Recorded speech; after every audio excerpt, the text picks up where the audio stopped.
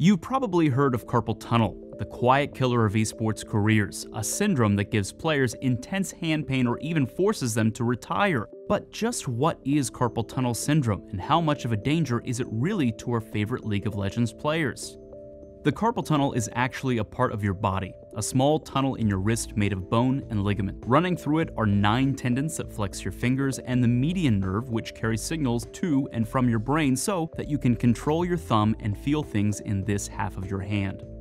Because the space in this tunnel is so limited, harsh movement and tissue swelling can put pressure on the nerve and make it harder for it to transfer information to and from the brain.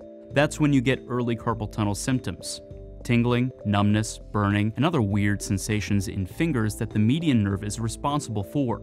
Eventually, it can cause hand weakness and trouble with fine motor skills. In the most extreme cases, people can lose parts of their thumb muscles to deterioration or the ability to feel hot and cold in parts of their hand. A lot of different things can lead to carpal tunnel syndrome, like genetics or medical conditions, but when it comes to gaming, the problem is mainly how often we play and how easy it is to binge. Pro League players spend dozens of hours a week on their PCs, either scrimming with their team, practicing in solo queue, or just enjoying some casual play in their off time. All of this play time has way more actions per minute, or APMs, than casual computer use. That frequent finger movement can cause swelling and thickening of the tendons in the carpal tunnel, putting pressure on the median nerve. But while those are the physical causes of carpal tunnel, CLG's head of physical performance and esports medicine, Matt Hu, thinks psychology plays a bigger part. Because most players are fairly young, they're more likely to dismiss minor body pains. We're more apt, more likely to just brush it off and pretend that it's not a big deal. But it's because of that same devaluing of the sensations that we feel, it's what leads to us getting to this point where the carpal tunnel syndrome or the pressure on the nerves gets bad enough where we do have to stop playing, or where it actually limits us from being able to do what we love, which is playing games. League of Legends has seen its own share of carpal tunnel troubles. Toys, mid laner for Season 2 champions Taipei Assassins, suffered with his carpal tunnel diagnosis until his retirement in 2013.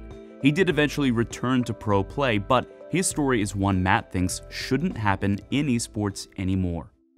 It is never something that any pro or casual player needs to retire from. And the main reason is because its rehab is extremely straightforward in how we manage it. It just takes the right changes in lifestyle, posture, and ergonomics to relieve pressure on the nerve and give it time to heal. In fact, not only is carpal tunnel highly manageable, it's also not as common as players fear. I want to go over the biggest myth that every gamer needs to know when it comes to carpal tunnel syndrome or just wrist pain in general. So all of us, no matter what we're feeling at our wrists, we think immediately that we have carpal tunnel syndrome. Most of the time, it's just that we have a little bit of aching or a little bit of discomfort. And that's more relative to something like a muscle irritation or tendon irritation or even a minor strain. Nothing severe enough to the point where we have to say, hey, we have stage 10 carpal tunnel syndrome. It's not that.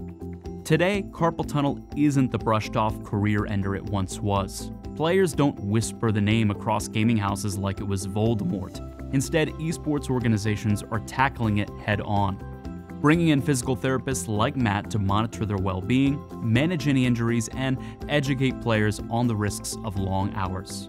Esports players are also getting some new accessories out of it: braces and therapeutic tapes that restrict their wrist movement during play and guide muscle use to reduce strain on tendons.